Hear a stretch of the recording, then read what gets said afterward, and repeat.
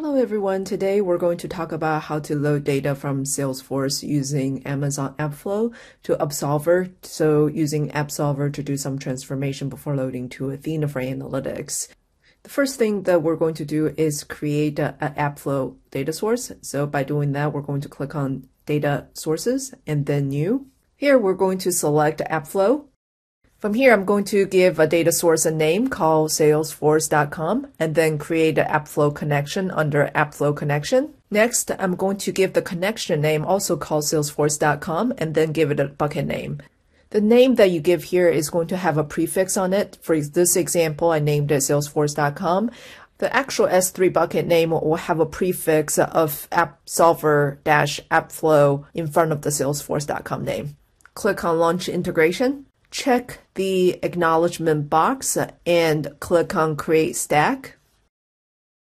Wait for a moment for the Create Stack to complete. Now navigate to your AppFlow service and click on Create Flow.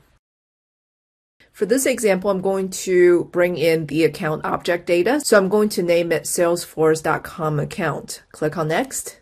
Here, I'm going to choose my source as Salesforce.com, and then I'm going to create a connection to my Salesforce.com account. From here, we're going to give the connection a name and click on Continue.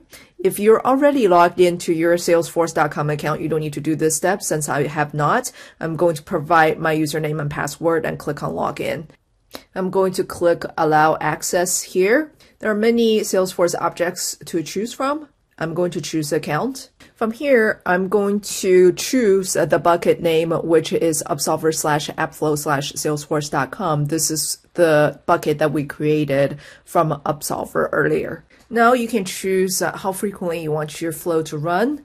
You can either choose run on demand or run flow on schedule. To take advantage of Upsolver's streaming capability, you can choose to run on schedule, which can be every minute or every 5 minutes or more. For the sake of keep it simple for this demo, I'm just going to leave it on run on demand. Click on Next. I'm just going to map every field from the account object directly to Upsolver, and then we can do all the transformations downstream in Upsolver. Scroll all the way down, click on Next. Click on Next again. Scroll all the way down and click on Create Flow. Click on Run Flow. And wait for a moment for the flow to run successfully. Navigate back to your Upsolver environment and put in your AppFlow flow name and click on Continue.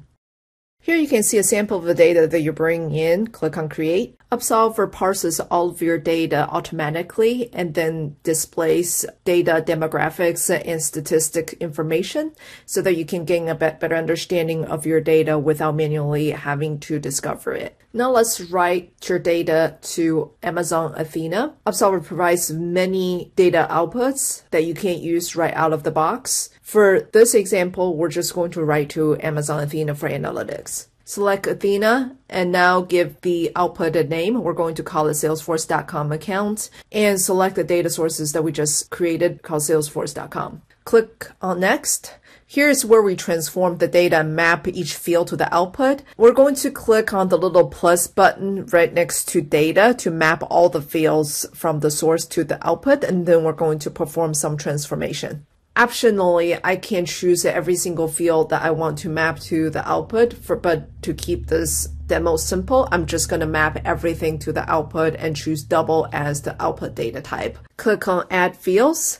Now I can see that all of the fields from my Salesforce account object source is mapped to the Athena output. Now let's perform a simple transformation by clicking on Add Calculated Field. Upsolver provides over 200 built-in transformation functions out of the box to make your transformation tasks very easy. For this example, we're going to use a simple toDate function to convert the date. Now we're going to put in the data source field name, which is create date, and then we're going to give the output Athena field name, which is created date. Click on Save. You may also choose to work with the SQL view in Upsolver instead of the UI. Everything that you do on the SQL side will get translated to the UI and vice versa. Now you can see the toDate function being generated from the UI reflected in the SQL. Click on Run.